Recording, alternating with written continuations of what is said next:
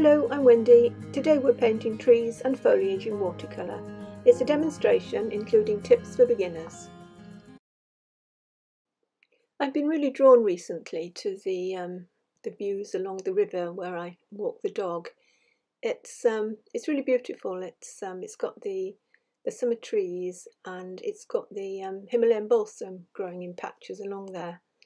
I know it can be a bit of a menace, it's quite invasive, the Himalayan balsam, but it really is pretty and it comes in all different shades. It comes in dark pinks, reds and even whites in some places. So I'm really quite drawn to that. I've done a video previously and I'll give you the link. It's a smaller picture, concentrates more on the foreground. So in this particular demonstration I'm not going to talk a lot about how I did the foreground. I'll talk a little bit more about how I tackle the tree, because I did that differently than the previous video. There were only a few leaves on the trees there, while these trees have really got a lot of the summer foliage on them. I'll concentrate a little bit more on that.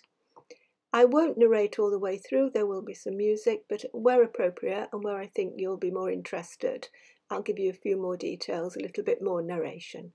I hope you enjoy it and I hope you pick up some tips for your own paintings. I did a pencil sketch quite loosely. If you follow my channel, you'll know that I do quite a loose sketch because I do change it and alter things as I'm painting, seeing how the painting develops. But I have got a main composition in mind with the river with distant hills and some trees in the foreground. And I've got the foreground flowers, which I'm masking out. There is a link below in the description to how to use masking fluid if you're not familiar with it. I'm using a couple of brushes for the masking fluid, one slightly bigger, dotting around for the flowers themselves, and then you'll see I use an old rigger. It's a little bit bent because it's been left in the water, but I use an old rigger to do the stems. I'm working on a block. I'm working on a Saunders Waterford £140 block. I just put the masking tape around to give me a nice clean edge to sort of frame the picture when it's finished. Sometimes I do that, and other times I don't bother. I'm using my usual palette of colours for this sort of picture. I'm using cobalt blue with yellows and with raw siennas for some of the lighter greens. Popping a bit of sap green in if I want it a bit greener. Sap green is a lovely colour and mixes really well. The darker greens, I like to use Prussian. Prussian will always give you a darker green, mixed with any of the yellows and raw sienna. But to get the really dark greens, you want the Prussian blue with burnt sienna. That will give you a nice green for the darker sort of shadow areas inside the foliage. My browns are mixed mainly from ultramarine and burnt sienna. If you wanted more of a greeny brown for the trees, then pop a bit of Prussian in there, or a little bit of the sap green to sort of indicate the moss growing on the tree. For the sky area, I used a very dilute raw sienna, wetting the area quite thoroughly, and then with a mixture of cobalt blue with a touch of light red or ultramarine with a touch of light red, a wet into wet distant tree line. I did introduce some more greeny colours to suggest some of a nearer hedgerow above the waterline, and then using the wet in wet technique, then I did some reflections in the water.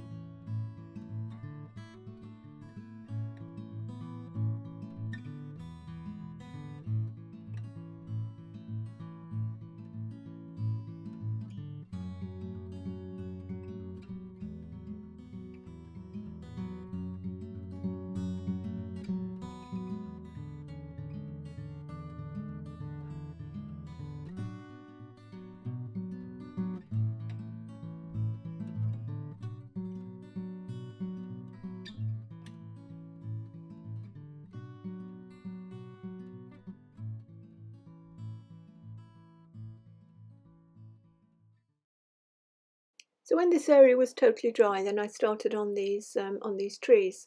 There's a lot of foliage in this picture, and you can get into a lot of trouble with watercolour, getting everything too dense and too dark. Quite recently, I'm working sort of like this with I'm starting with a dry brush technique, using the lightest colour that I can see. This is using the side of the brush. It's quite wet, but what I'm trying to do is put these first light strokes on that I'm seeing, but leaving that sky area showing through. And then what I'm doing is I'm changing to more of a pointy brush, and when it's dry or almost dry, I'm going in and I'm painting some of these, I'm doing these sort of leaf shapes over the first strokes that I put on, which were much broader. But what I'm finding is if I do this, I'm trying to keep and I'm managing to keep those light areas of the sky showing through. So you've got to be a little bit disciplined and just put these darker leaves on where you've got those first brush strokes. Don't put them where the sky is. I find that really a useful way of working these trees, because then you're not going to get them blocked in.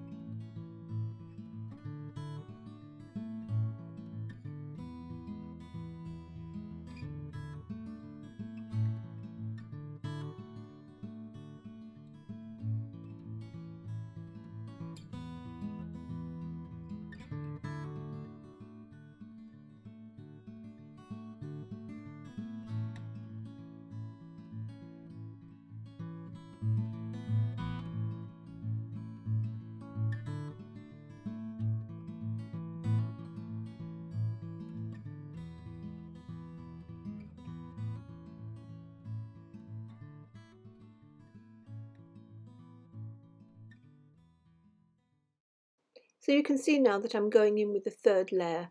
Generally I'll put 3 layers on if I'm working like this, but maybe towards the end of the painting I might find it needs a little bit more dark in some areas.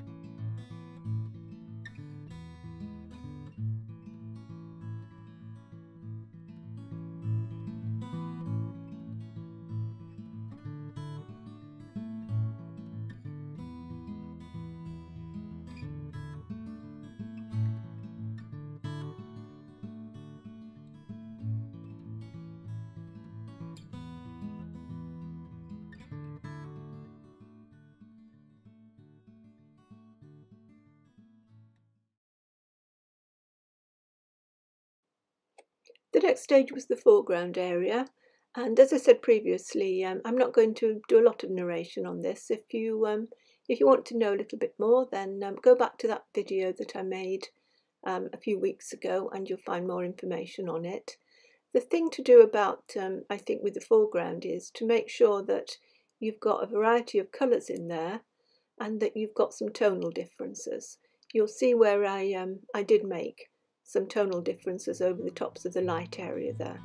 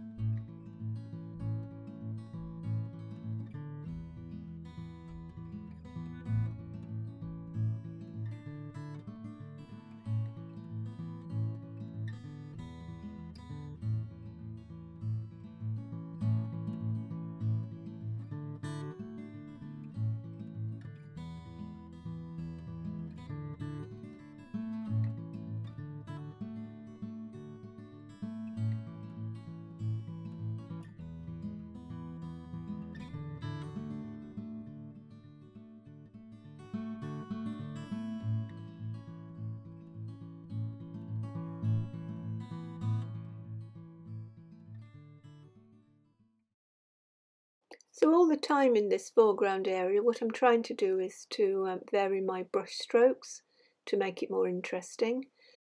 Brush strokes are going to be very individual to each artist, so you do the sort of leaf shapes and grass shapes that you particularly like. But the thing to be aware of is, as I said, and I'm always saying, is to change the colours and change the tones. Don't have it looking too monotonous. If you get these colour changes and tonal changes in there, then you're going to get some depth in the foreground and it's going to look a lot more interesting than doing the same sort of labouring strokes over and over again. And work more loosely and make it more interesting. I think the masking flowing underneath is going to make quite a big difference too when that's rubbed off.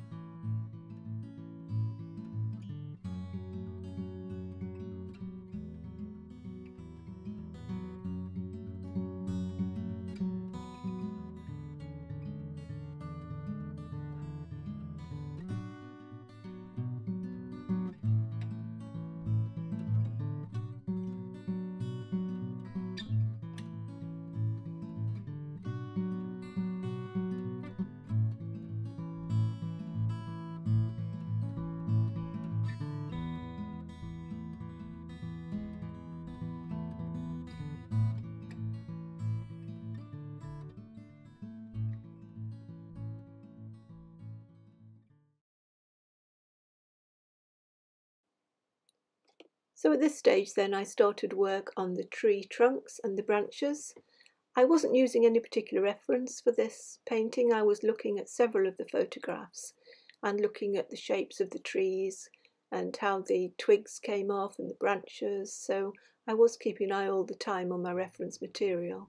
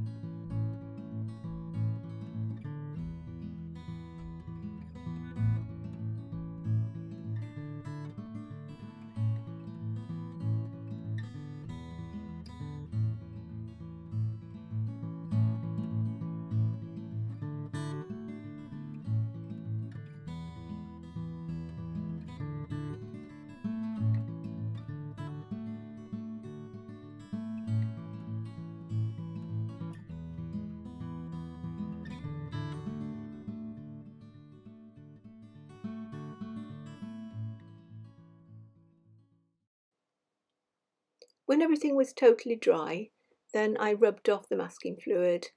You might be interested, I'm using a special sort of rubber for this called Mask Away. There is a link in the description box below. It's really, really good, and it gets the masking fluid off. You might want to finish off with a regular rubber or your fingers just to get the last little bit, but I can recommend it. And then what I did was I just did a little bit of fine tuning on the foreground. I added a few darks just to accentuate some of the white areas, as you can see. There was cow parsley mixed in with the hogweed here, so I did put a few little shadows underneath the hogweed flowers, and then used a few different shades of pinks on the actual Himalayan balsam themselves, using a very small brush here. And again, fine-tuning a little bit, going in maybe with a few darks underneath the flowers just to pick them out without overdoing it, hopefully, and without overworking it. I did put a little bit of colour over the masked out areas on some of the reeds because I thought they were a little bit too white. And I also added a few darker leaves on top of them, as you can see here.